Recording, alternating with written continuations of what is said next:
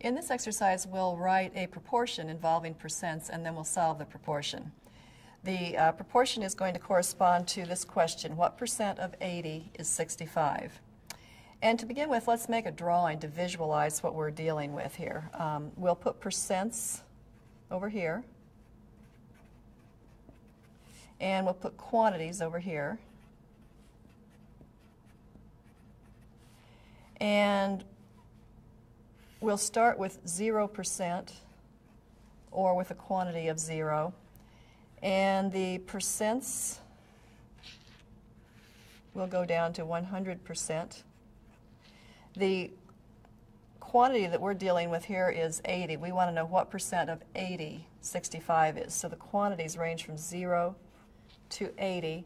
And the number that we're looking at is 65. So we could place 65 in the drawing right about here. And we want to know what percent corresponds to this, so we'll call that percent N percent. And now that we have the drawing, we can almost see the proportion just popping off the page at us. We would write N is to 100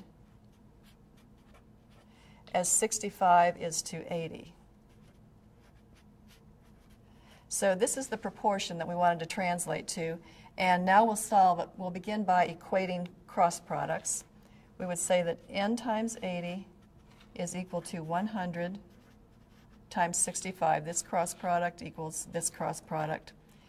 We now divide by 80 on both sides to get N alone on the left-hand side.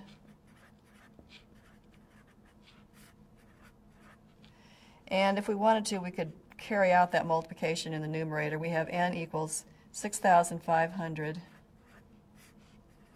over 80. And when we do the division, we get 81.25. And remember, this is a percent, so the solution to the proportion is 81.25%.